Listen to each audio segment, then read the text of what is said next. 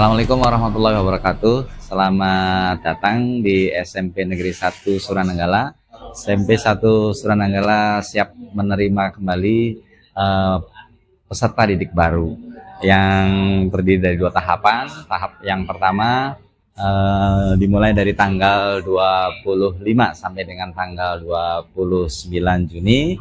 Untuk pengumumannya tanggal 1 dan daftar ulangnya tanggal 2 dan tanggal 3 Juli.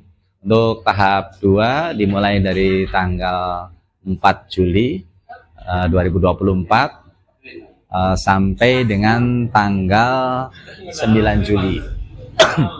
Dan daftar ulangnya tanggal 11 sampai tanggal 13 Juli 2024. Nah, untuk tahap pertama yaitu ada beberapa jalur, diantaranya adalah jalur KEPM atau keluarga ekonomi tidak mampu, lalu jalur prestasi nilai raport, lalu prestasi akademik dan non akademik, dan satu lagi adalah maslahat guru atau perpindahan tugas orang tua. Untuk tahap 2 hanya diperuntukkan untuk jalur zonasi atau jalur jarak.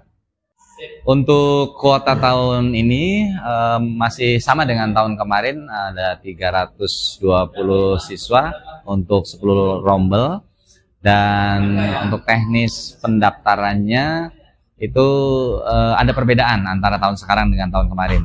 Kalau tahun kemarin termasuk untuk jalur prestasi raport juga, kalau tahun kemarin itu dimulai dari semester 7 sampai semester 11 atau kelas 4 semester ganjil genap, lalu kelas 5 ganjil genap, dan kelas 6-nya semester ganjil. Kalau untuk sekarang, untuk tahun ini, yaitu dari semester 8 sampai dengan semester 12, artinya kelas 4-nya dimulai dari nilai semester genap, lalu untuk kelas 5 dan kelas 6-nya semester ganjil dan genap.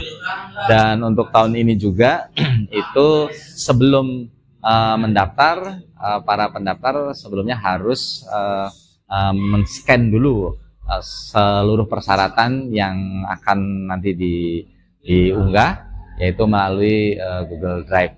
Jadi tiap-tiap pendaftar semuanya sudah men-scan, jadi ada istilahnya verifikasi berkas secara fisik, ada juga nanti verifikasi berkas yang sudah di-scan atau disetorkan melalui Google Drive.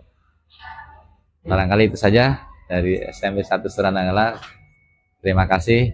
Bila taufiq wal hidayah. Wassalamualaikum warahmatullahi wabarakatuh.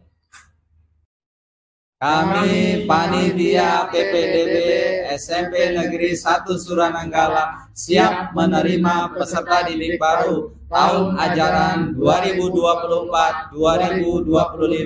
SMP Negeri 1 Suranenggala, yes!